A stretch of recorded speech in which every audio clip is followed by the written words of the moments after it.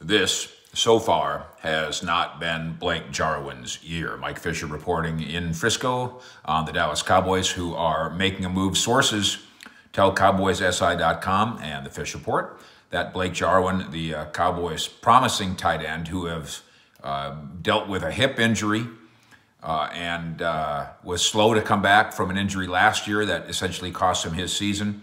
He's presently on IR with the hip. He was moved there early in November.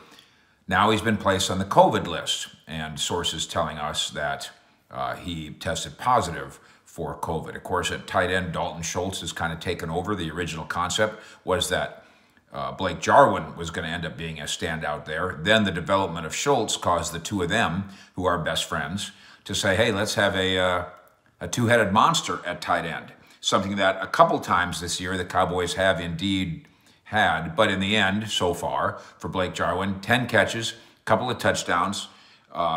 Dalton Schultz has taken over and turned into a somewhat marquee player for the Cowboys offense, and he will have to continue to be, with help from a couple other backups, but not from Blake Jarwin, who now is not only dealing with the hip, but is also dealing with being placed on the COVID list. We'll keep you posted on all things Cowboys from Frisco with the Cowboys Fish.